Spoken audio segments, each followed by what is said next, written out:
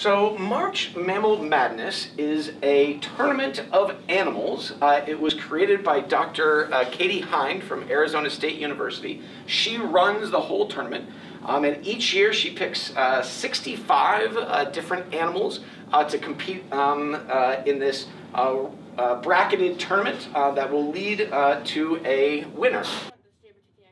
This is our third year participating in it here at St. Albans.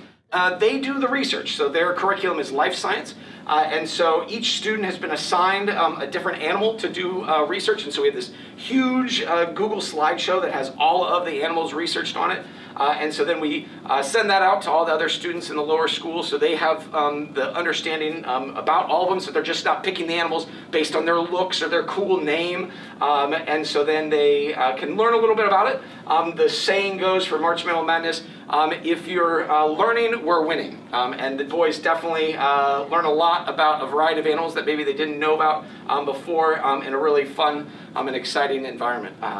And then there will be a winner. The boys will turn in their brackets and we'll score them as the tournament goes through, and then we do a 3D printed trophy in shape of the winning animal with the boy's name on it. So it's all very exciting. The kids, they start talking about it, you know, at the beginning of the year. Oh, when's March Mammal Madness? It's in March. So anyway, all very fun, and it's a great learning activity for the boys here in March. So all good stuff.